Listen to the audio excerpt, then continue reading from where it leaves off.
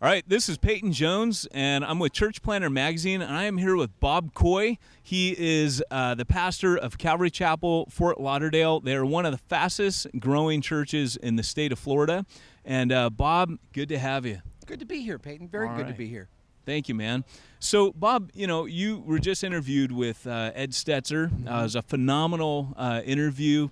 A little bit about church planting, about the role of Calvary Chapel in the world of church planting, how they're really a church planting movement. Right. But I was fascinated by your story. I'd never heard that story until I watched that interview. What's been your journey, man? How did you come to faith, and how did you find yourself in the world of church planting? I came to Christ out of a very religious Midwest home environment where we know that God exists. We know that the Bible is true. But as far as the practical day-to-day expression of that, we're more religious than we are spiritual. So I left the world of, let's call it, churchianity, religiosity, and I did the world. And I ended up in the recording industry. I worked for Capitol Records for a few years and United Artists. I ended up in Las Vegas, of all places. My journey took me to Sin City, and there I really did the life of rock and roll, sex, and drugs until my younger brother moved from California to Las Vegas, and he had gotten religion. He actually had a personal relationship with Jesus Christ, and I began to look at his life and compare that to my world, and I realized he had everything I was looking for. I just don't know if I was ready for the Jesus thing. That's how it started. Right on. Excellent. And so how did you end up, how did you end up church planting? Well, obviously, the more you look at somebody's life, like my brother's, who's doing Christianity right, the more you're intrigued by it.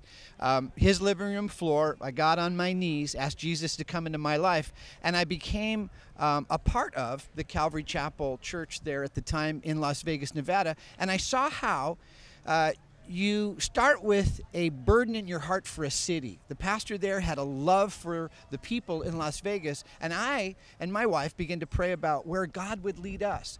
And again, I think and I pray that your viewers start with a burden for a city, not a demographic study, not finding out, what the per capita income is and then trying to figure out tithe dollars. It's embarrassing if you don't have a burden for the city that you're called to. So we prayed, and we continued to pray. And the condensed version is we ended in Fort Lauderdale. We started a Bible study midweek, and at the same time we started a Sunday morning church service in a funeral home. I started knocking on doors and asking anybody if I could rent their space. A very kind-hearted funeral director said, if you want to use this on Sunday mornings, I don't really have a fee base. I've never done this before, but it's yours.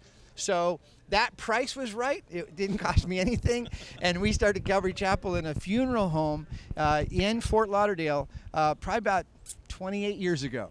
That's awesome. That's every church planter's favorite number is free. Yes. And no better place to be, Solomon says, in the house of mourning. So, that was pretty relevant, preaching a gospel message in a funeral home. It was relevant. At the same time, it was odd because I would pass out flyers with my wife and a few of our first friends in the fellowship down on the beach and say, hey, we're doing a Bible study. And they go, oh, really? Where's it at? Fairchild Funeral Home. Well, that's a little odd. But on the other hand, it was kind of a good thing because I knew that if the dead in Christ rise first and then we who are alive are caught up, I'd actually see it happening before anyone else. Yuck, yuck, yuck. Back to you. I got you. Hey, so that's awesome. So you mentioned your burden earlier for the town. It's so refreshing to hear you say that. I've kept an eye on you. You are somebody that, as you've grown, and you really do have a massive church. It's very apparent watching all the things that you're involved in that you have kept and maintained that burden. It's not about running a machine to you. It's not about this big giant megalith that now has to feed itself. How have you maintained that sense of mission as you've grown? Well, I think that, and if I could say this to those hopeful church planners, look beyond the four walls of your building. There's ministry waiting to happen in every city. When we first started the church, there was this early mindset like, well, now that we're here, lost people should come. No, go to lost people. So you've got an audience at the Juvenile Detention Center. If you just volunteer at your local Juvenile Detention Center, you've got an audience. Well, they can't support my ministry and they can't come to church. I don't know that that's what it's about. I think what it's really about is you have a burden for lost people. You go to a city and you want to go to the least, to the last, and to the lost. Find out who is least among us. Find out who is lost as a rock, who's far away. And you know what's going to happen? Those early experiences are going to work their way into your Bible study, and people will see that you're the real deal. And when they find out you're the real deal, they'll want to join with you in the force to change the world. And that's, I think, the commentary on Calvary Chapel. I don't want people just to come to our church. I want people to live the Christian life. And they're not going to live it at our building or any of our buildings. They're going to live it in the real world. And we need more real world Christians. That's something that comes across through your ministry, is that you're very much a mobilizer, a catalyst, and you think about the next generation a lot. Talk about your heart for the next generation, what you've been led to do to kind of spread the kingdom. Well, we have a couple of ongoing ministries that I think have been effective. One is a school of worship, and that was the vision of our worship leader, who just saw a dearth probably 10 years ago of guys that could do more than sing a song. They had to have a heart to lead people into the throne room. And so that school of worship continues to reproduce the kind of worship leader that you're hoping, is in the local church. On the other hand, we have this thing called Patmos Reality Discipleship. And it's a discipleship program that is hands-on. You're not in a classroom, you're out in the real world. And we do some zany, crazy, almost illegal things. But it's the kind of thing that I think takes the Word of God, makes it truly alive in your heart, and there are principles and there are experiences that are unforgettable. And that's what we need to do. We need to do things with the Word and with the next generation that make their experience with God absolutely unforgettable. And sometimes, it's taking somebody on the street with you. Sometimes it's saying, come with me to the jail. And they see it. Now they're in ministry. It's not just, sit in a classroom. And the more you can do the hands-on stuff, I think the better it is for everybody, because it's your experience, it's their experience, and God's blessing when you go into all the world. Which is probably a way that you've kept yourself kind of more frontline as things have kind of developed, because I think what happens a lot of times is as guys kind of grow up, the church grows, they become insulated. They almost build a fortress where they're on the inside. And I know that's not true about you. I know that that's something that you strive to be. You and I were at a table where, a guy had a seizure right there. And I remember you jumped right in there, man. You're not medically trained at all. Yeah, you're like, boom, right in. One of those unusual stories, but I have found that if you're willing to be that guy, God will allow those opportunities to happen before your very eyes. And so I'm always kind of like looking around like, okay, why am I here right now? What's going to happen next? And it's kind of like, a spiritual punk, where like, wait a minute, am I on camera right now? And you don't realize it's happening before your very eyes, but it is. And God orchestrates it just so we can, lift the name of Jesus and proclaim his faithfulness. So it's really about being in the moment, in the Spirit, wherever you're at, that the Spirit of God is working all around you. Describe to me the influence of the Holy Spirit in your ministry and how you've stayed connected to that, how you've stayed reminded of his presence and his power in what you're doing in church planting. Well, what I try and do is remind myself that the Holy Spirit is a person. It's the third equal part of this triune Godhead, and not to make him just a force or a wind, but to keep it personal. So practicing his presence, he's with us right now. So if he's with us and he's got amazing power, what does he want to do with that power right now? Is your cameraman saved? I don't know, but I hope he is. But if he's not, he might want to save the camera guy. You know what I mean? It's like, don't think just, your That's thing. awesome. Think beyond your thing to the thing that he might be doing beyond you. Because you know what? Here's the deal. Even if somebody's found, they're not lost. Amen. They're probably hurting in some form. Everyone I talk to, has got something going on in their life right now. And when you get close enough to the Spirit to find out that person could use an encouraging word. That person is going through something financially. That person, their daughter just ran away from home. I mean, all that stuff. I want to be an agent of grace and peace and love and mercy. The only way to do that is to try your best. And I'm not saying like I got it, but to try your best to stay in tune with the Spirit. Amen. And if you make him a person and kind of like he's here, and I'm not saying this is the Spirit, my imaginary friend. I'm saying the Spirit is real. And if you think in terms of practicing his presence, I think it helps. Yeah, and what's interesting is a lot of guys think, oh, when I get where, Bob is, then, I'll really be in the middle of everything. But what you're saying is, no, where you're at now, don't wait for that. Oh, but I'll even say it's harder, because what happens, you get my position, and it's easy to default to letting somebody else do it. And you can easily distribute ministry and go, I'm giving you a chance. I'm giving you a chance. Well, what are you doing? Well, remember, it was in spring when kings go to war that David decided to kind of kick back and do the Bathsheba thing.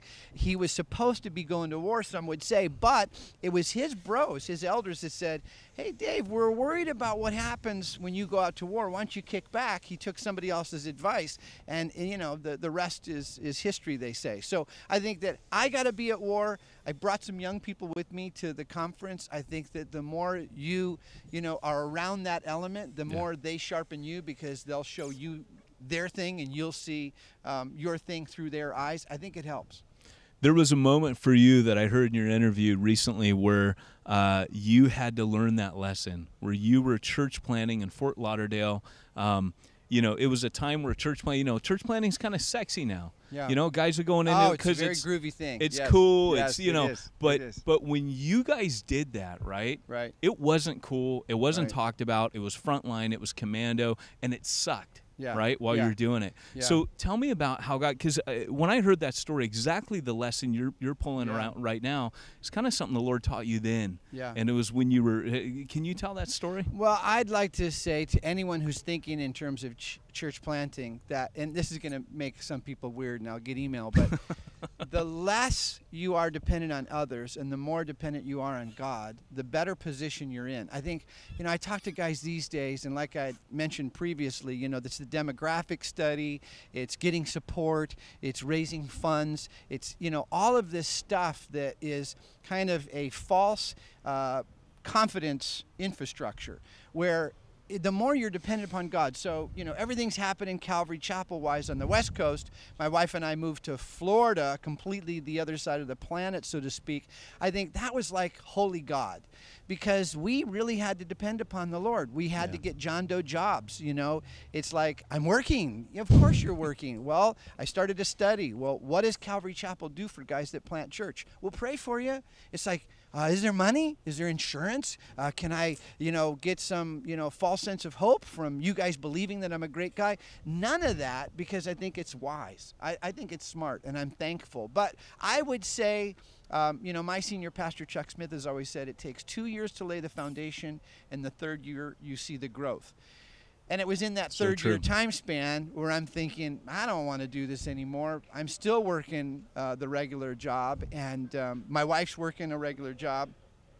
And when things are tight financially, but you're serving the Lord and you feel like you're really alone, and it's like, what is the mothership doing for this, satellite expression? And you don't really feel that. Let me tell you something. Those, my friend, are the days of rude awakening. Who are you in Christ? Who is Jesus to you? How powerful is God? What is he capable and able of doing? All those things are going to be answered in you. Yeah. It's about you and Jesus. Yeah. It's not about throw up the, the shingle and have it say Calvary Chapel and everybody goes, oh, you must be enough like Chuck, I'm going to come. No, I wasn't like Chuck. So in that third year, the readiness to quit and to give up was there. And I think the part of the story you want me to share for the hopeful church planners is I'm weeks away from just tossing the towel. And I call out to Costa Mesa, and my determination is, find out who else wants to do this thing. We got about 40, 50 people here. It's been 2.5 years, and I'm done. And Odin Fong was the guy who answered the phone out at the Calvary Chapel Costa Mesa Church. And as we began a dialogue, a little bit about my, tired of this and maybe there's another opportunity for me, he surprised me and he said, well, go ahead and go. And I said, now, what do you mean? He goes, well, God doesn't want like a poor mouth burdened pastor. If you don't feel like these people like you, leave. And it was like, really? And I thought he was going to give me one of those battle hymn of the Republic in the background, Yeah. you know, you can Pep do it talk. speeches, you know, pep talk. Bobby, you're good. You know, you're anointed. They he need didn't do you. that. He said, leave. And then he said this, I'll never forget it. He goes, you know, we got Bible college students out here that would really be happy loving on 40 people. So anytime you're ready to go, let me know. And I hung up the phone and was like, can't be. And it's funny because my wife said to me afterwards, she said, well, how was that as an experience? I said, it was horrible. He told me I could leave. She goes, well, do you want to? And I said, you know what? Ain't no Bible college student gonna come out here and care for these 40 people. These are mine, man. These are mine. And it was pivotal. It was really Yeah. pivotal. And I'll add to it, although it's a longer story, you know, some real inner, like, who am I? Am I really going to do this? In other words, what if you only get 40 people? Are you okay with that? You know, what if it caps at 100? Are you okay with that? In other words, why are you in the ministry? Are you in the ministry to get famous? Are you in the ministry to declare faithfulness, you know? And that was the key for me. And Yeah. you know, it was an odd thing, Peyton, because that week, I think, when I said, Lord, this will be my hometown. I will call Fort Lauderdale my home, and these will be the people that I minister to. Everything started to turn around, and the church started growing. And quite honestly, and I'm thankful to say this, it has not stopped growing. You know, Yeah. This year we're bigger than we were last year. And that's not like, hey, pat myself on the back. That's to say lost people are still being found Yeah. at this thing called Calvary Chapel. So And- I'm pleased with God allowing that to happen. And I know for a fact that a lot of the church planners that are in Florida that I talk to will testify that when they're planning, the people that support them the most and the people that join their team and are the biggest helper guys trained in Fort Lauderdale. That is a common thing. So you guys, I mean, That's an honor. I don't think some people realize how massive you guys are, Yeah. but that is your heart. You keep those people focused on mission. And I know planners out in the field that are grateful for that focus that you've trained Christians up. When they come through the doors, they're not consumerists. Yeah. They come as missionaries, Well, that's very and they kind come of and you to get their say that. hands dirty. Thank you very, very much. Good. Bob, before we end here, tell me about the Bridge experience. Yeah.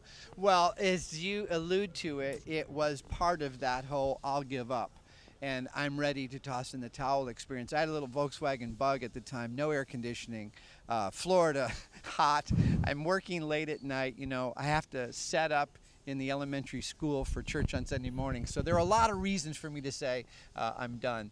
And Greg Laurie, the pastor of the Harvest Christian Fellowship, has always played a very interesting role in my life as a spiritual, you know, kind of like, look at the way Greg's doing it, as well as Pastor Chuck. But he was on the radio, and I didn't know he was on the radio. And I had a little AM radio in my VW Bug, and I'm twisting it. And it was in that week of real confusion. And I hear his voice, and he makes the comment, and it was almost like divinely placed. It's almost like God used an editing tool and just said, I'm going to put this slice in right about the time that Bob turns the dial. And Greg said, you keep on looking for grass that's greener on the other side. Why don't you just bloom where you're planted? And I know that's not a verse, you know, but God would use that Amen. in my life. And I pulled my little VW Bug to the side of the road, and there's not like any high points in Florida. It's all pretty flat. But this was a bridge over another highway, and I got out of my car and I walked over to the edge, and you know, as high up as you could see, you know, from Flatland, Florida, I began weeping. And you know, I kid and say, I'm sure that other drivers thought, you know, he's going to jump off, but I didn't jump off. And it was at that moment in my life where I really did declare to God, I will bloom here. Here's where you placed me. I'm going to stick my roots in and see what happens when I'm wholly surrendered. And that's that growth factor. Yeah, and I remember you saying at one stage, when you're standing on that bridge, you look out and you just almost in frustration, maybe exasperation, just said, I'm not leaving. Yeah. I'm not leaving. Like Yeah. hell or high water. I'm here, man. Yeah, this you is know- it. I'm committed. And it's a cool, weird thing, because now that I'm more of an old guy than a young guy, and I will say to those church planners, I think what that's said to our community in Fort Lauderdale is, Coy's really there. And, you know, it's a cool thing now, because I'll say at the end of a Bible study, you know, if you reject Jesus today, you know, and you walk away from him, know this, he still loves you. And know Amen. this, we'll still be here next week. And we'll be here next year. And when you say that kind of thing, there's something about the staying power of God that he doesn't move easily that I think the church also needs to say, because sadly, so many of these church plant guys, they go there for a year, it doesn't pop for them, and they go someplace else, and they're missing that third year growth thing because they didn't continue to plow, they continued to not pray, and so they're not going to see the fruit because there was no real investment. You gotta dig deep. So pray first, find out where he wants you. Pray second, now that you want me here, I'm here. And then go beyond the four walls of your building. Don't look at your church as the place where you do ministry. Look at the city as the place where you do the ministry. Awesome. And it's funny because you identified a real pattern that the first year is kind of exciting because it's new and it's you're building a team and it's popping and first person gets saved. People are still praying for you that don't know you. It's like, oh, I'm praying for you. Oh, that's great. People from the church you left or something. It's like, and then the second year, second year's the toughest part. Lonely. That's when your people leave. But the third year is growth. And thanks for identifying that, because I think a lot of people need to know, stay the course. For me, I've been a part of 8 church plants. I'm a serial church planter. And it doesn't matter how many times I'm in a church plant. Each time, the Spirit has to tell me, endure. Endure hardship. Do not abandon your post. Well, and then the other thing that I kind of close with is this. If after 3 years there's 20 people, in my opinion, it's still 20 more than you deserve, man. Amen, brother. Amen. Anyone shows up at all still surprises me. It's like I'll look out the parking lot and go, this many people woke up on Sunday morning to come here. This is still strange to me. Who really should? Nobody. So I'm still in the grace of God. And if anyone stays, if 20 people stay, that ain't you. That ain't you. Yes. Amen. Bob, thanks so much, man. Thank you, God bless you. Very much. Absolutely. Right. God bless you.